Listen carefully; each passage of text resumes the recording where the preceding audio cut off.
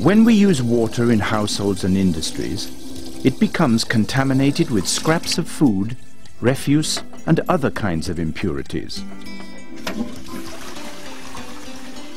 In the resulting wastewater, we have collected organic matter and nutrients such as phosphorus and nitrogen. The organic matter may be dissolved in the water or appear as solid particles.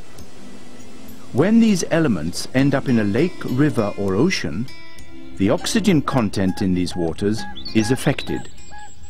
The organic matter immediately starts to consume oxygen in the water, resulting in an oxygen deficiency, which in turn leads to the death of fish, so dependent on dissolved oxygen for life. These problems are actually caused by an unnaturally high consumption of oxygen. But if nutrients, such as phosphorus or nitrogen, are discharged into a water, they provide a food source for algae and plankton. This new biomass is in fact organic matter, and when this decomposes, we have an additional consumption of oxygen. Small quantities of nutrients can cause large increase of biomass, substantial oxygen depletion, and extensive damage to a particular body of water.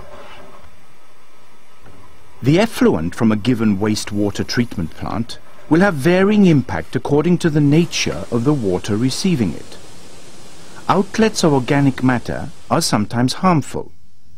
At other locations, a discharge of phosphorus or nitrogen could cause extensive damage to the environment, since it can initiate biological growth.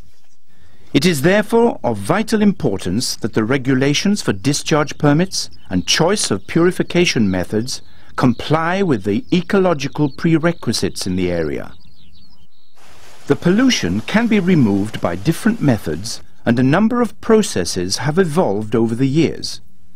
Today we apply reliable techniques to achieve the desired result. Mechanical treatment plants use sedimentation to separate particles. This is a simple process where large particles sink to the bottom and form sludge. Since only 1/3 of the organics will be removed by this process, biological or chemical purification is supplemented in order to meet increased requirements. In biological treatment, microorganisms feed on the available organic matter. These organisms proliferate and the surplus is separated as sludge. Air is blown into the water to sustain the bacteria.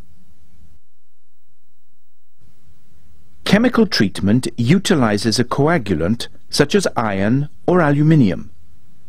Then solid organic matter and phosphorus are precipitated into larger pieces which are separated as sludge.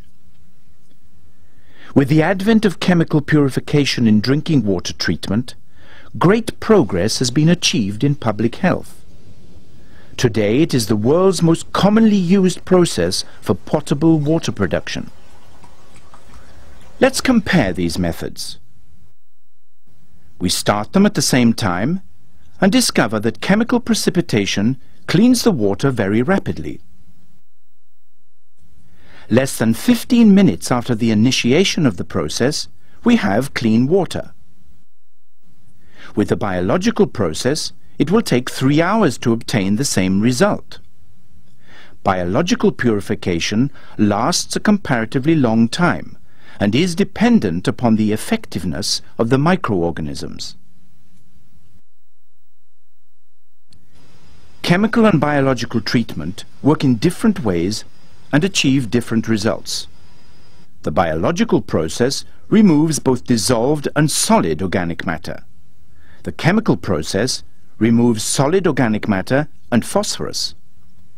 We have to determine the major causes of oxygen deficiency in waters and select the treatment process in accordance with local environmental requirements.